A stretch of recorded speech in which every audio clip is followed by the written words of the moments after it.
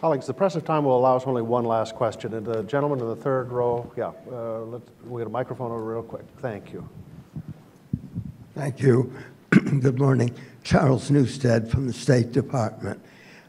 Given the fact that the Soviet and the Chinese systems are so different, both economically, politically, and ideologically from those in the West, is it really possible to work with them to help end extreme poverty? Or in particular, are they seriously interested in doing that? And what would the strategies be that the West and the World Bank in particular would have to use to work with them on this problem? Did you say you're from the State Department? State Department. State Department. I'm thinking for myself, not for the... Okay, all right.